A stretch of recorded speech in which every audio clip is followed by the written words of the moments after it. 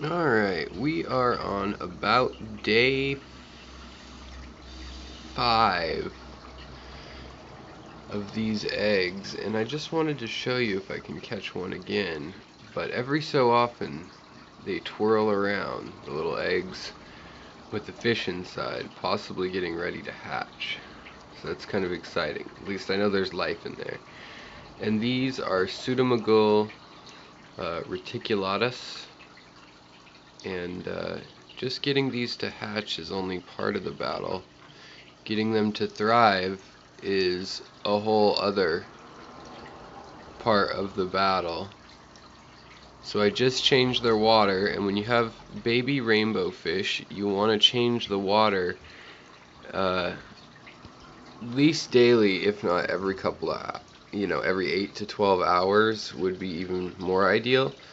And if your eggs aren't hatching, you can do a couple things. One of them is you can take a little vial or a cup with a lid, and you can put them in that, put it at the bottom of, like a 40-gallon bow front or some sort of tall tank, 150-gallon, but a tall tank where you got some pressure on them. And then you open up the cap on that for just a moment so that the eggs come to pressure, and then seal it up so that the pressure is still in that vial, and that will allow the eggs to be under a little more pressure. See how this fish is trying to eat them.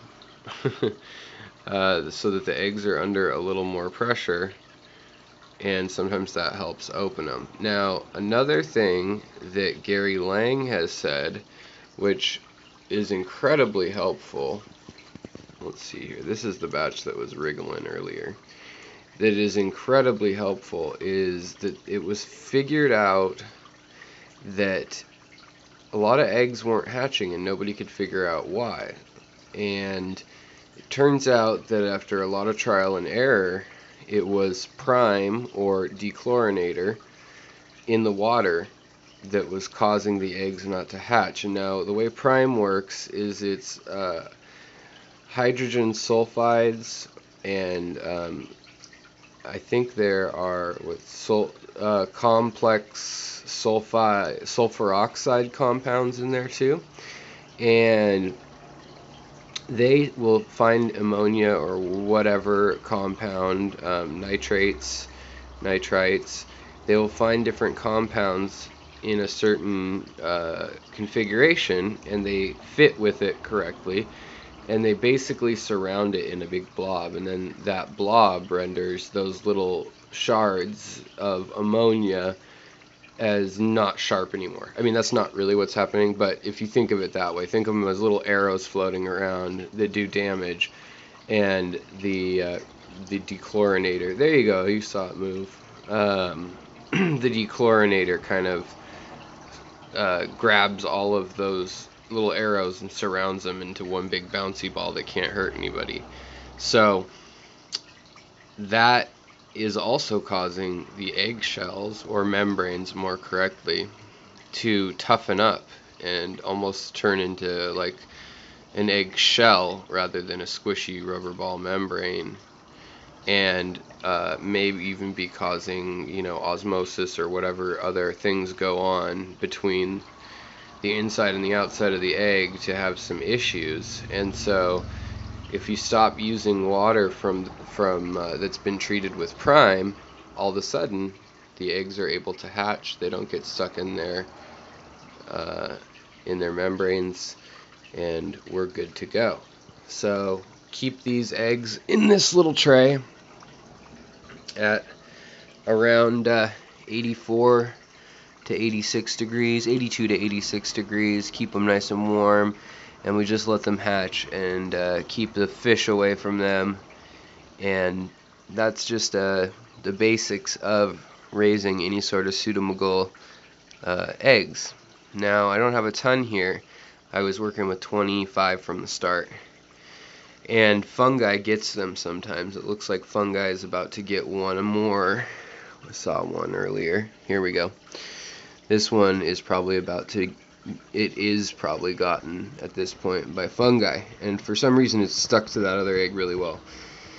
So those eggs are probably both a loss, but they turn white and opalescent, or kind of like a white glowy foggy color like fog glass, and then the eggs are no longer viable and you have to remove them to stop it from spreading. Also, I've been taking this whole container out and wiping it down because a biofilm will start to form on any container, but I've been taking it out, scooting the eggs via just shaking it with water a little bit gently, scooting them all to one end, and then wiping it down with a paper towel or something slightly abrasive. And you can see that there's green algae or brown color stuff on that paper towel, so you know that you are removing some sort of layer. And it looks like the first egg to hatch will probably be the one right kind of center where there's two of them together on the left. That's the egg that's moved the most so far. And the other thing we have to worry about is snails. They are trying very, very hard to get into here as well. But hopefully that won't happen, and hopefully we can get them hatched, and we can get them into their little size. We can get them up here with their other little baby fish buddies.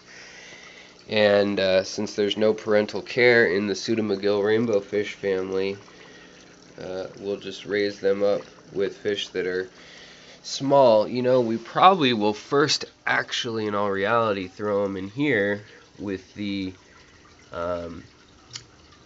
shrimp when they're very young for a week or two, because even the baby shrimp are far too big for them. They will be the size of a shrimp's leg. Think of that, how small that'll be. They'll be very, very teeny, and they take a while to grow, pseudomcgills. So they'll grow eventually, but at first they'll be pretty small.